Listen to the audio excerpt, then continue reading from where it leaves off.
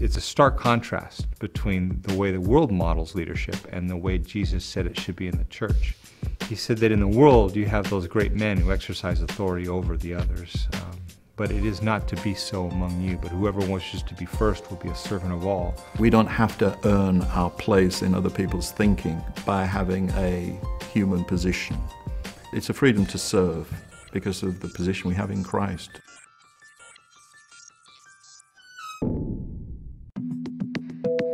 People call it the upside-down kingdom. First will be last, foolish things shame the wise, the blind see, and those that see are blind. A survey of Jesus' life and the writings of the New Testament reveals an upside-down kind of leadership. Jesus turned leadership on its head, and in the process, he initiated the greatest revolution the world has ever seen. We're so used to concepts of leadership being from the top, being based on your position. Your authority derives from the position. But one of the extraordinary things about Jesus is that he had no position. He had no real status or social standing. And yet everybody referred to him as, we've never heard anyone who speaks with his authority. And so the leadership that Jesus exerted was of a completely different type. Over the past several decades, there's been a massive shift in the landscape of the church. Emphasis is moving from a meeting in a building to being the church in every aspect of life. Church outside the walls. We don't see Jesus functioning in meetings.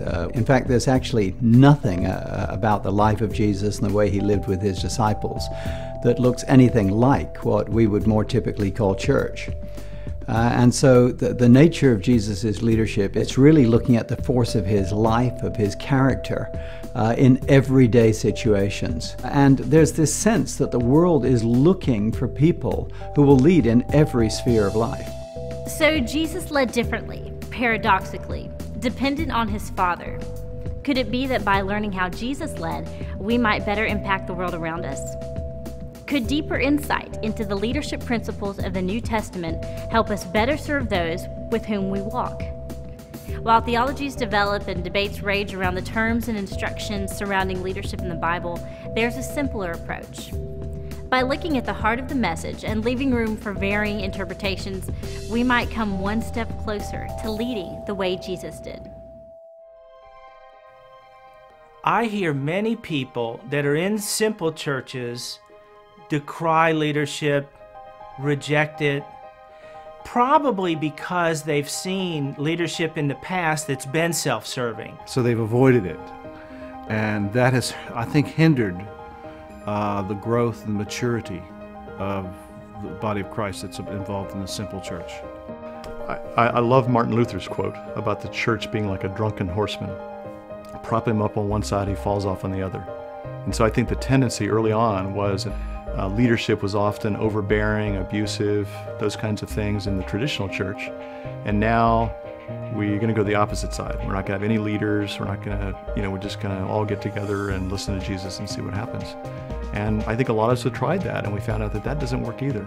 Good leadership is just a wonderful gift to the body of Christ. In fact, the New Testament describes leaders as gifts. So it is very needed. But instead of pulling people from the top, you're pushing them from the bottom into their destiny. Romans 12 says, having therefore gifts that differ, let us use them. And one of the gifts it lists is leadership, where it says, if you lead, then lead with diligence. Lead with diligence. There is no doubt that Christian leaders across America and around the world seek to lead with diligence. They want to lead well, with excellence.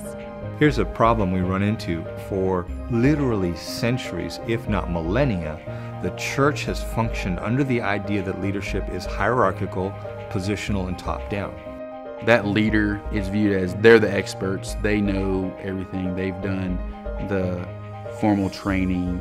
It's almost as if they hear the Lord in a way that maybe others don't. It's the top-down leadership where I sit at the feet of the leader and listen to him, and he is supposed to educate me in all things.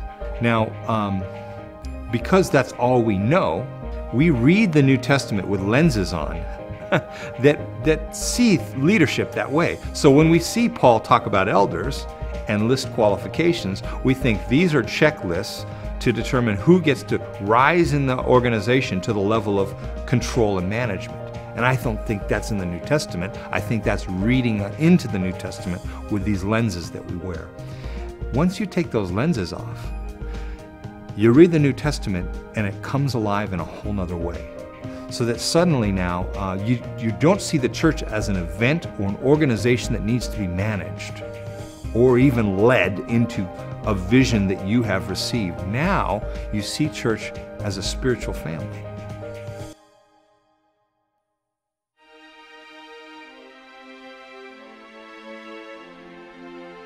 Despite thousands of years of thinking to the contrary, being a leader does not mean holding a position within a hierarchy. If it's not about positions, what is it about? Before the New Testament touches on elders and deacons, before Paul wrote about apostles and prophets, before any of this teaching, Jesus showed us through his life what it meant to be a servant of all. When the Lord led me into this, I was served by someone who laid his life down, asked me, where on me can you stand to reach your destiny in Christ? So I've seen it work. It works a whole lot better for the leader when he dies and serves everyone. And it works a whole lot better for those who are being led when they have a leader at their feet leading them like that. It's the leadership that seeks to serve and equip and to release people in whatever the Lord has for them, instead of the top down where I have the vision and you serve me and make mine happen. Servant leadership is difficult. You cannot be a servant leader to 1,000 people or 100 people because it's very invested. It's drawing from me. Being a servant leader is sort of like nursing a baby. You can only do a couple of those and really do it well. Servant leadership means focusing on the needs, dreams, and visions of others. Take personal ambition out of the equation. Be ambitious for those you serve. I would like to see a revolution of people in leadership that would prefer one another over themselves, that would be willing to be nameless and faceless. And in the example of a parent, where a parent considers their children more important and are willing to sacrifice so many things in order that that child would be better than they were and go farther and achieve more in life. And that leader does not worry about how he or she leads. That's not their concern at all. They're not thinking, why am I doing the right thing to lead? No, not at all.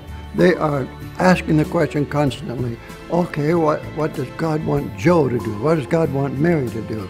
And these other new leaders that are looking to me for mentoring, what does God want them to do? And so leadership becomes about everyone else, regardless of the context. It's said that leadership is influence, and influence is the power to affect people. When Jesus washed his disciples' feet, his influence was profound. It's not the typical picture of leadership, a man washing feet, but like Jesus said, he's not looking for typical leaders. You know that those who are regarded as rulers of the Gentiles lord it over them, and their high officials exercise authority over them. Not so with you. Instead, whoever wants to become great among you must be your servant, and whoever wants to be first must be slave of all. The New Testament clearly uses some terminology that often people associate with leadership. And I think there's a challenge here in a couple of ways. For example, it uses terms like apostles and prophets or elders and deacons. And because we're so used to leadership being tied to a position, we automatically think of these terms as a position rather than perhaps a description of the responsibilities that were entailed. And I don't believe New Testament leadership derives itself from a position, but these terms become descriptions of what someone is doing. Years of tradition and learning from worldly leadership make it difficult to separate roles from positions. We like things to be concrete. We like to understand things completely. When it comes to the Bible's teaching on leadership, it's not black and white. There's a tendency in Christian circles to be overly dogmatic and to try and be clear where sometimes the Bible is not clear. And to me, this area of the terms used in the New Testament and how they apply to Christian leadership would be a classic example of that. So now you start looking at this and saying, first of all, the Bible doesn't say a lot about it. Why have we created whole huge theologies around these words? And secondly, let's be gracious. Let's have openness to different ways of understanding how these terms are used. The Bible doesn't spell out all the answers. It does, however, paint a picture of Christian leadership in different contexts. We know that the church is more than a gathering. It's expressed in different ways. Maybe it's a group of friends or coworkers, or 10,000 college students at a rally. In each context, leadership looks different. At the level of an individual simple church, one metaphor stands out. Church equals family. That one simple statement allows us to explain all kinds of things if we really take that seriously. And that leads then to a second equation that goes like this. Leaders equal parents. We think the best metaphor, the best picture, is that of spiritual moms and dads. And almost all that you need to think about in terms of leadership can be thought about that way. Their role isn't a formal role, maybe it's a life-forming role, but not a formal role. And so they're acting as parents, they're parenting that group. It's much more of a facilitation than it is a formal leadership role as we might think of it in the world. Parenting is an ongoing endeavor. Family is still family when they're not together. Likewise, church is still church when believers are not in a meeting. The leader's role, like that of a parent, is to help the children mature. When your children are small, when they're young, they need more teaching, more input. But little by little, day by day, as your kids get older, you do less and less telling and more asking. So that by the time they're 16, 17, 18 years old, they're the ones that are thinking through things for themselves. So leadership, like parenting, must be developmental. And so the same thing is true for a house church. Early on, the leader might have to give a lot of input, a lot of direction, but over time that begins to diminish as people take more and more responsibility for themselves.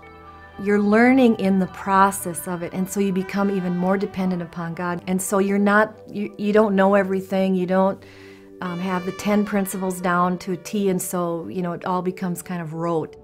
When a simple church does gather together, the job of the leader couldn't be more different from what people typically think of as a church leader's job.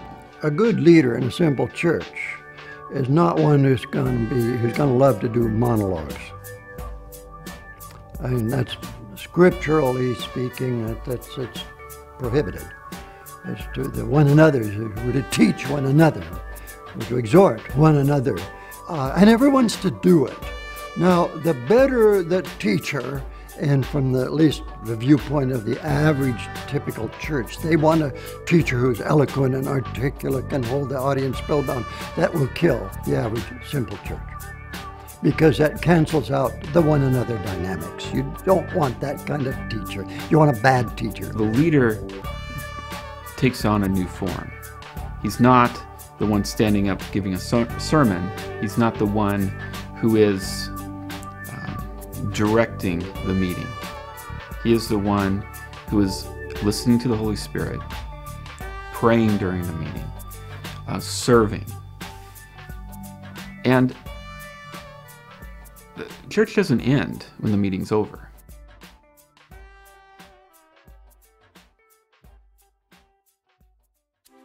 Leaders in a simple church function like parents in a family. But what happens when you move beyond one simple church? A good leader must realize one very important fact. One simple church normally is way too small to have all the gifts to do all of the ministries that the New Testament requires. I've never known one church that could. So the only way we can obey those commands to do those is by networking closely with other simple churches the way the apostles' churches did. And if a simple church is not networking closely with others, they very quickly become ingrown, legalistic, ineffective, and cease to reproduce.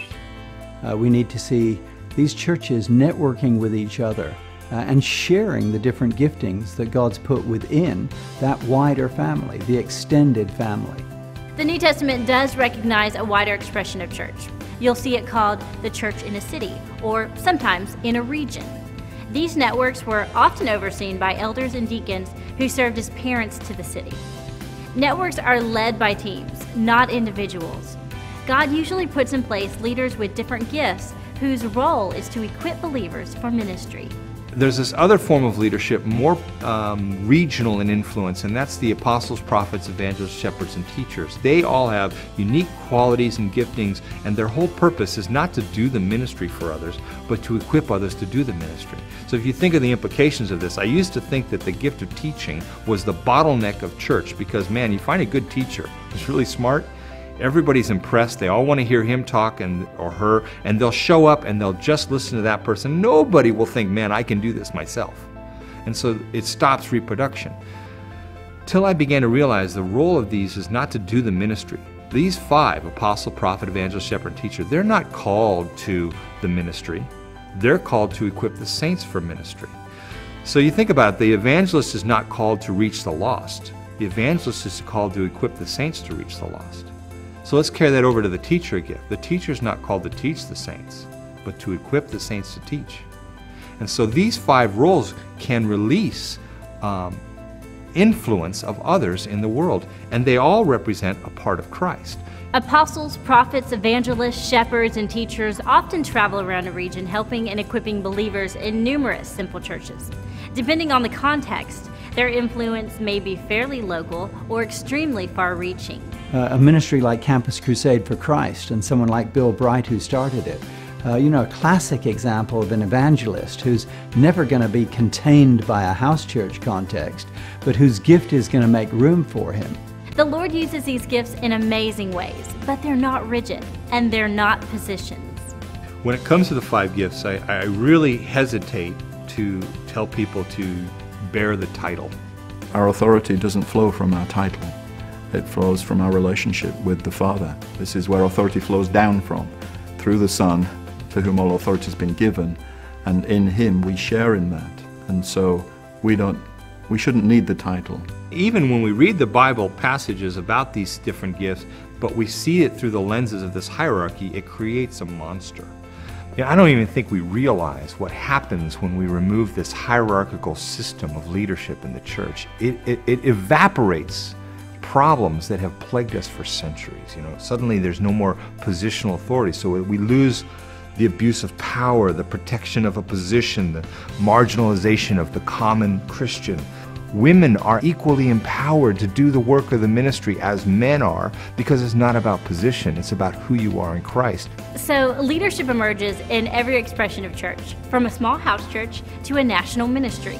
But never forget, you are the church. Where you go, the church goes. If God's gifted you with leadership, lead with diligence, wherever you are. When a person is passionate about Jesus, they want to give their all to Him. They want to find a way to really let that shape and influence everything about who they are. But when they feel the only way to channel that is into so-called Christian leadership or Christian ministry, that can be a real damper on their faith. Because not everybody's passion is for sort of classic expressions of Christian ministry. They may be passionate for Jesus while loving the idea of being a nurse. And so they're looking for a way to express it where they can really serve people. And for someone who wanted to be a nurse to feel that if they really were following Jesus, what they'd do is go into pastoral leadership, would be missing the point completely. We need to take these gifts, these things that are God-given and built inside us, and find a way to express our love for Jesus right in the middle of the things that He's made us passionate about.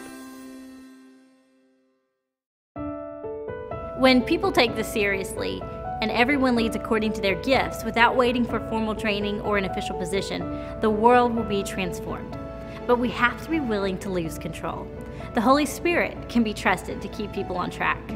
That's one of the criticisms I hear a lot, that it's going to become a cult, or that this group is going to go off in heresy. We haven't found a lot of heresy in these church planting movements. There are heresies, but oftentimes a heresy takes a lot more effort to cook up than you have time for when you have a full-time job and you're doing church, with several others. But for a leader to get the proper training for a simple church, way out ahead of anything, and I've got over 40 years of experience with that, I can say it with absolute certainty, mentoring the way Jesus and the Apostle Paul did, there's nothing compares to it. It is explosive. It is reproductive. It is how to reach the masses. And it's been proven over and over and over and over in Scripture, throughout history, and today around the world.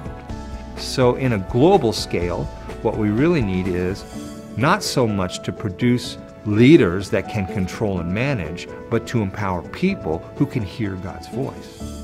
And if you have everybody hearing God's voice, Jesus will speak and people will know what to do. And it's hard to even fathom the implications of this. His kingdom would truly transform a place. It would be as though Christ were reigning and we were all listening to him. What would the world look like? Well, that's ultimately where we have to go. In order to get there, in a sense, we have to get away from this top-down authoritative positional leadership, because it is cutting off the head from the body. We need leaders that are enabling others to hear God's voice, empowering them to follow God's lead courageously. And if we have that and we release that, I think we'll see the world transformed by the kingdom of God, because Jesus will be reigning. The King will be in charge.